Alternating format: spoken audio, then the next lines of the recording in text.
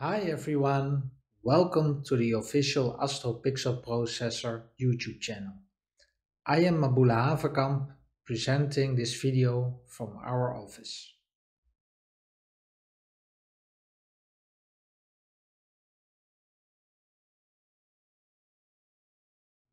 I will now introduce you to the release notes of the next Astro Pixel Processor version. Going forward, we intend to release more videos like this, including new video tutorials.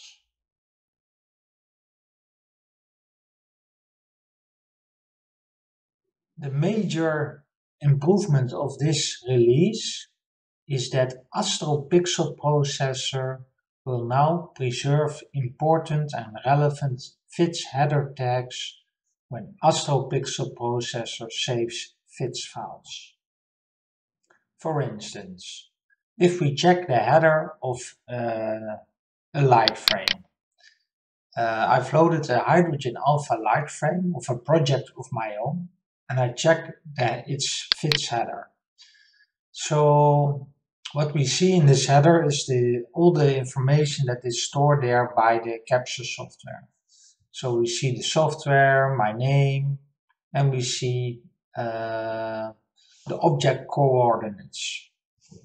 Now, if we integrate light frames with this information, which I previously did, I load the hydrogen alpha integration file, you see the results, and we check its header metadata. So now we will see all the FITS tags that Astro Pixel Processor produces in the header of the integration file. But at the bottom you will also see that it inherits FITS header tags from the original light frame. So you still see the object, the software used, you see my name, and you see the object coordinates, they are still there.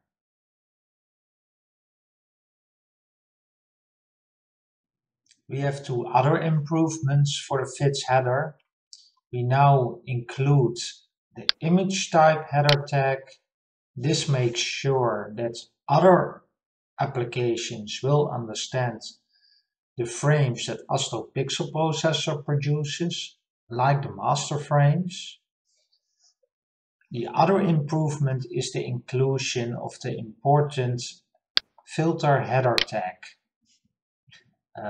Previously, we had only the filter1 header tag to discriminate between different filters for possible integrations using different filters, but we will now always include the general filter tag as well.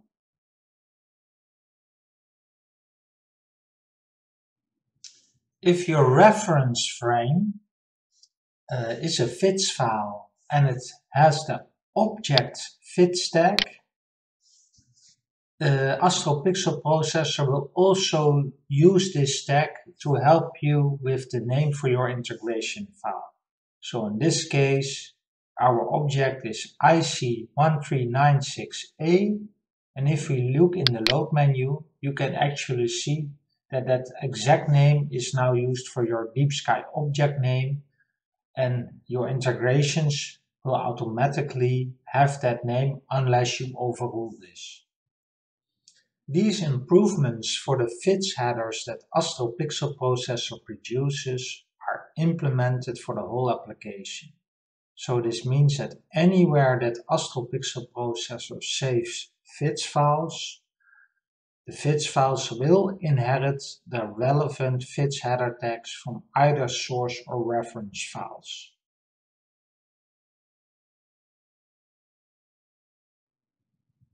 The next improvement in this release is described on the forum in the release notes. You can always find the release notes on our forum if you go to the forum and then go to development release information. So for beta33, I will show this point. the improved application startup behavior. Beta 33 has an improvement over Beta 32. Beta 32 started up a little bit slower due to settings for our development platform. And so we changed this to give it a more smooth startup and a faster warm-up period.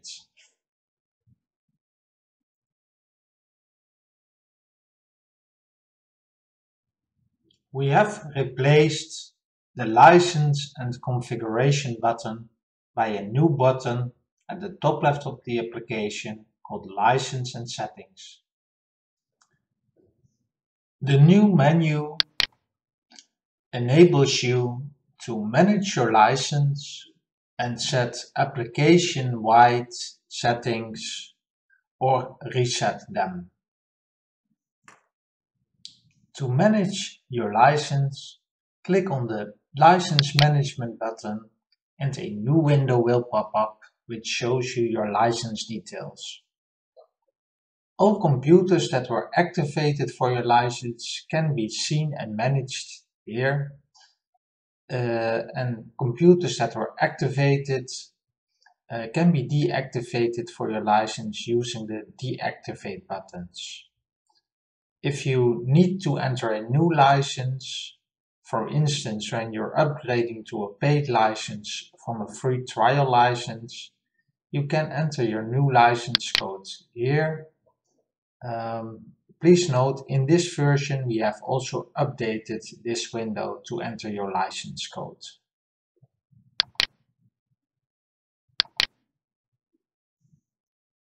Below the License Management button, you will find all the settings that you can control application-wide.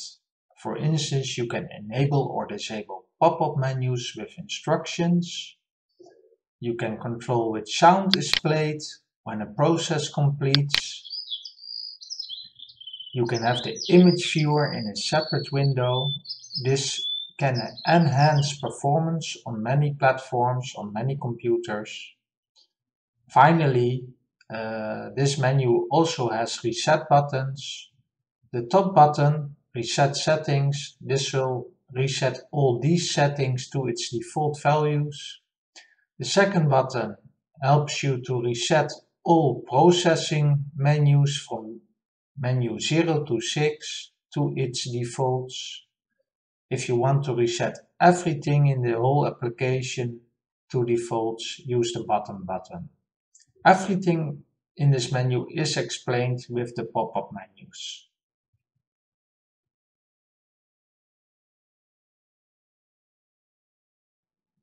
Lastly, we have two important bug fixes in this new release.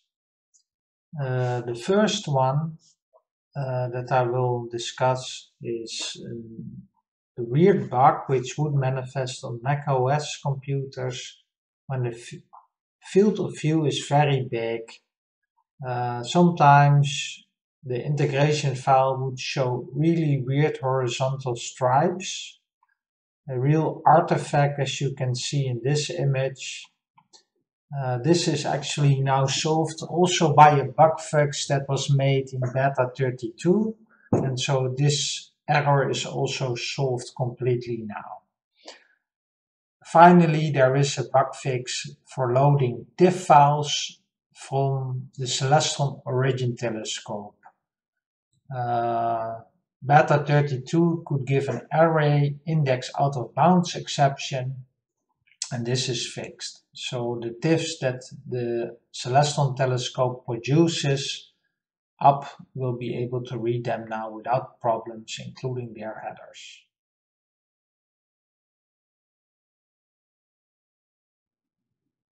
Astro Pixel processor can always be downloaded from our downloads page. You don't need to log in to be able to access downloads.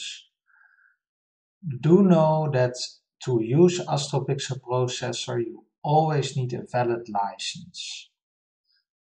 So if you don't have a license yet, you can order one here, including a free 30-day trial.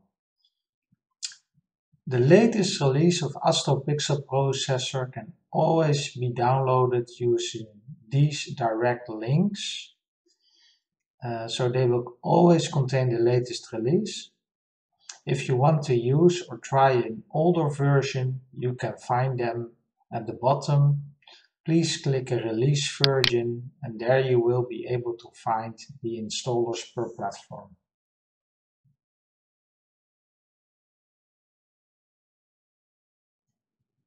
We have started the official Astro Pixel processor YouTube channel.